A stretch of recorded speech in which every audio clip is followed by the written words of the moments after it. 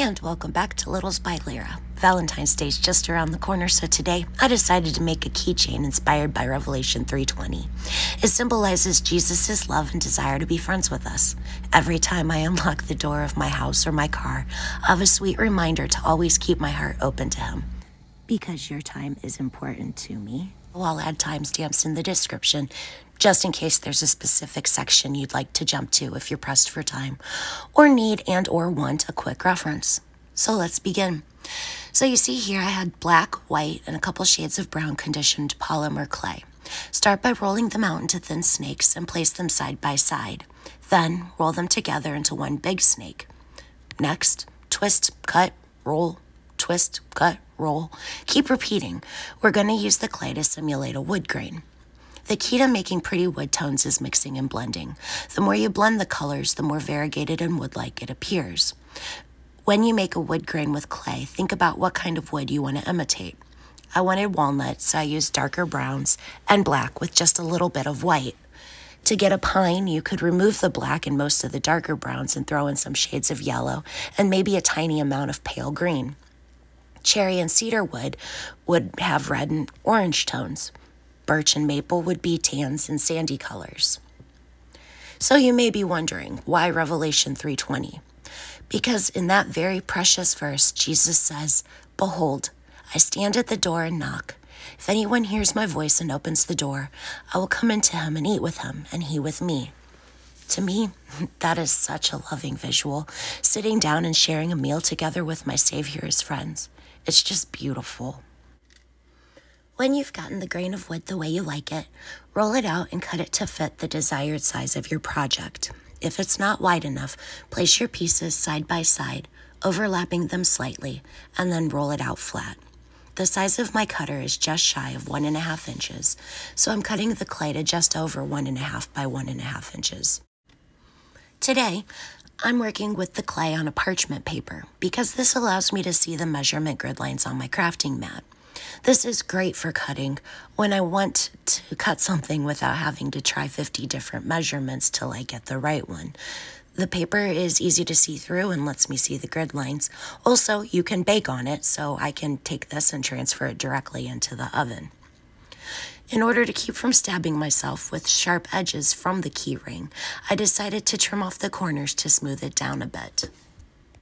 And here's the close-up. Just look at all that pretty wood grain. Next, I flattened a conditioned ball of red clay.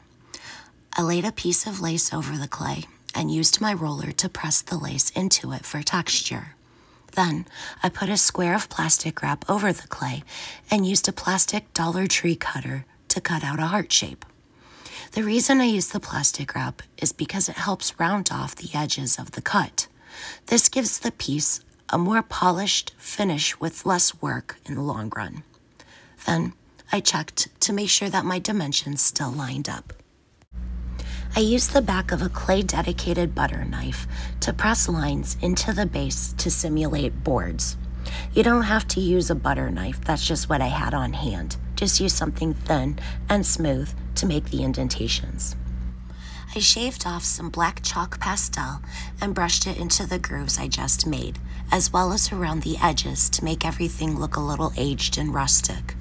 Then, taking a baby wipe, I wiped away most of the pastel from the centers of the boards, leaving just the edges and the crease dark. Go light when you're applying the pastel. I cannot emphasize this enough.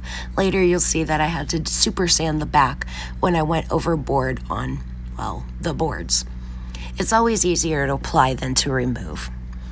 Also, I added some brown pastel to the heart to age it a bit and bring out the lace texturing. Next, I rolled out some black clay and cut a small rectangle and rolled out a thin snake that I'll form into a loop. That'll be the door knocker.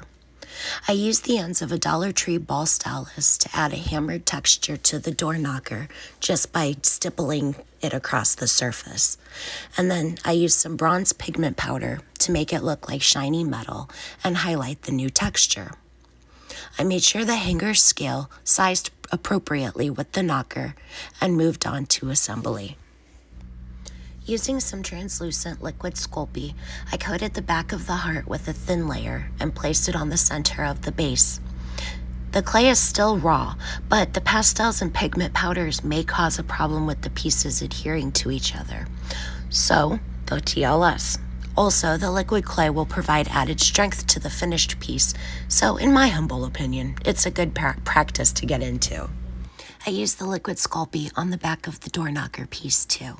Then, using the ball stylus, I added some indents on the hanger to look like nail holes, and also on the heart. For the 3 indents on the heart, I rolled some small balls of black clay in a tiny amount of bronze pigment and affixed them to the heart with more liquid clay. Then, using the big end of the ball stylus, I made a hole at the top left center. This is where the jump ring will go to attach the key ring to the keychain. At this point, pre-bake for 10 minutes. Off camera, I made some more wood grain clay and cut it to the dimensions of the main piece. I used a toothbrush to make more texture and then used black chalk pastel to darken the edges. I also used it on a stamp to press Rev 320 into the clay. Then I used more black pastel to fill in the lettering. Unfortunately, I went way too heavy-handed, and when I tried to wipe the excess pastel off, it smeared and made everything way too dark. But never fear, there is a way to fix this. Once cooled, I coated the back of the pre-baked piece with more translucent liquid Sculpey, and then placed the stamped piece on the back, making sure to press out any air bubbles but not distort the lettering. I trimmed up the edges and blended the joins along the sides to make it look like one solid piece. Then I made sure to extend the hole for the jump ring into the bottom of the keychain charm. This time, I baked for the full amount of time according to packaging instructions.